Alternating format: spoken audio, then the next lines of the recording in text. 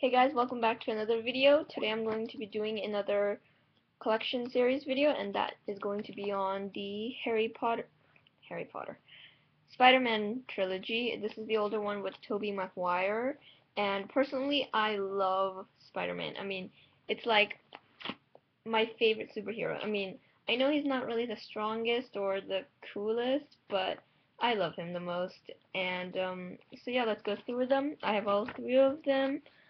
Um, so the first one, of course, is Spider-Man, the first one.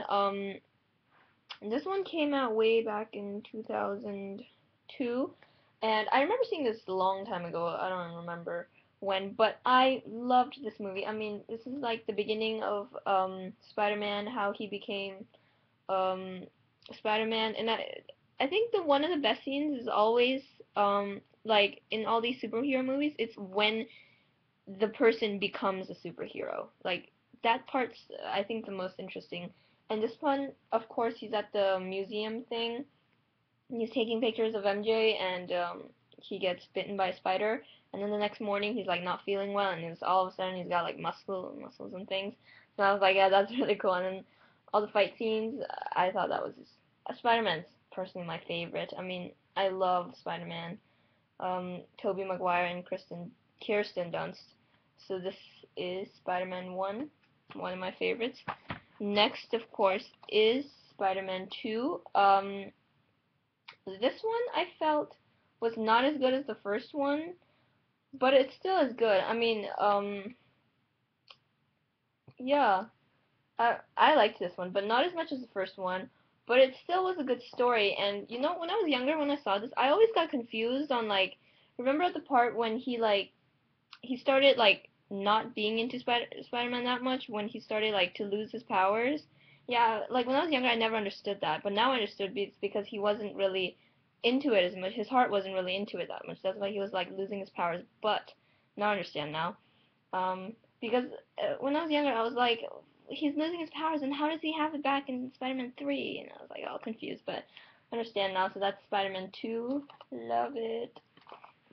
And the last but not definitely not least is Spider-Man 3. I don't get why everybody hates this movie. I honestly don't get it because I love this movie, and you know, this is my favorite of the three. It's just I love the story of how the the Black Spider-Man is like, it's really interesting. I like it.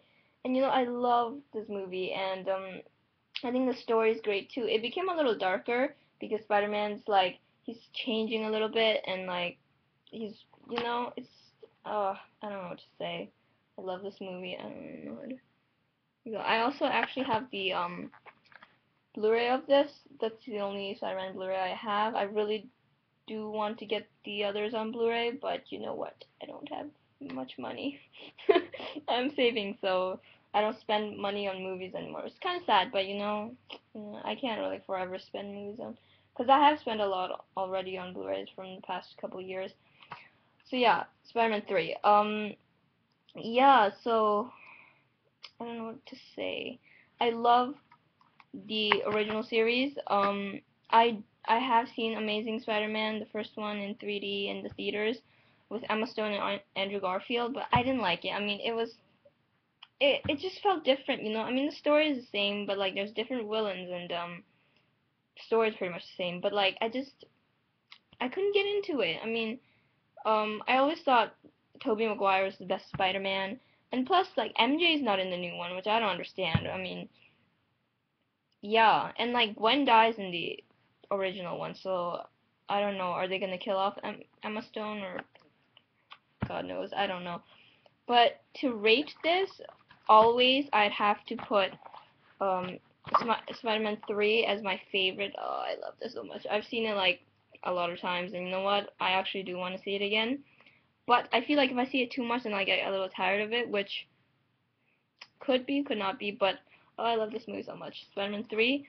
Then this is my first favorite. Second favorite, I'd have to go with the first Spider-Man, which is just how he becomes Spider-Man is just so cool. And then my least favorite, but also I actually I also like it's Spider-Man 2. So my first or sorry, first, second, and third. And even though this is my least favorite, it doesn't mean that I don't like it. I mean, I still like it, but according to the other ones, the other one's a little better. So yeah, that's my collection, my thoughts and review for the Spider-Man series. I actually, hold on a minute. Sorry, put this down a bit. I actually have the Avengers. Actually, I lied. This is not mine. This is my sister's friend's, but I didn't watch it because this is Marvel's, and I think Spider-Man's DC.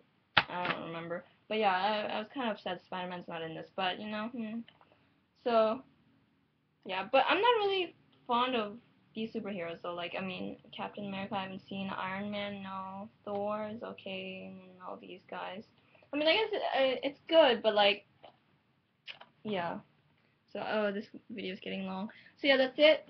Spider-Man. Woo. So thanks for watching, guys, and I'll see you next time. Bye. Oh, and I just want to say I became a YouTube partner about 3 weeks ago, so I'm like really excited.